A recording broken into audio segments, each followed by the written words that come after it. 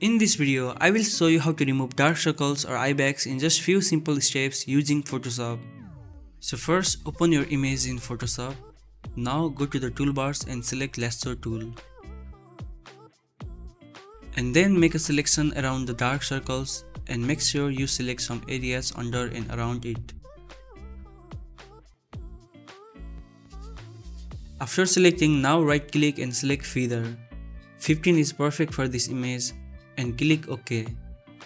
Now make a duplicate of the selection twice using the shortcut key Ctrl and J. Right click to the top layer and create clipping mask. Now hold Ctrl and T to transform the layer. Right click and select warp. And do it like this to remove dark circle.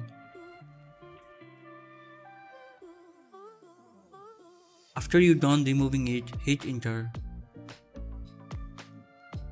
Let's make a group and I'm going to rename it left eye. Now select the background layer and do the same thing to remove dark circle from the right eye. Let's make a group of these layers too.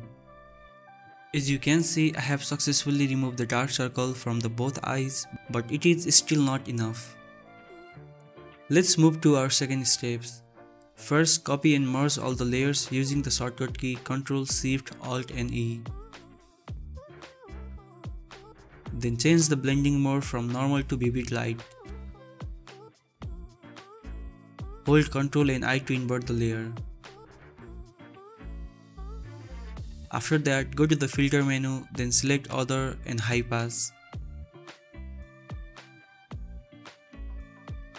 Increase the radius until dark circle fades.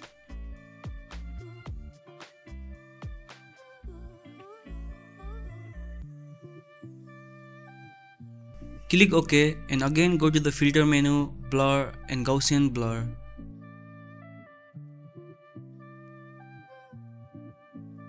Adjust the blur until you start seeing the soft texture, then click OK. Now create a layer mask and use Ctrl and I to invert the layer mask.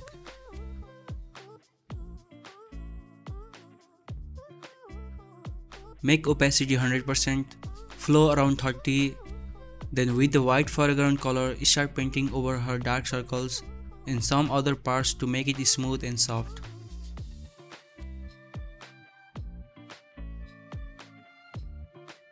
Now let's move on to the final steps. Again, copy and merge all the visible layers using the shortcut key Ctrl Shift Alt and E. Right click and convert to smart object so we can work on this layer non-destructively. Now go to the filter menu and select camera raw filter.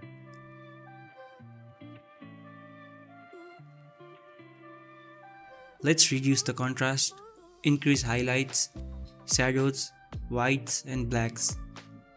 Go to the effects menu and reduce the texture, clarity, also increase the haze. And then click OK. After that, create a layer mask and invert it. Make opacity and flow 50%.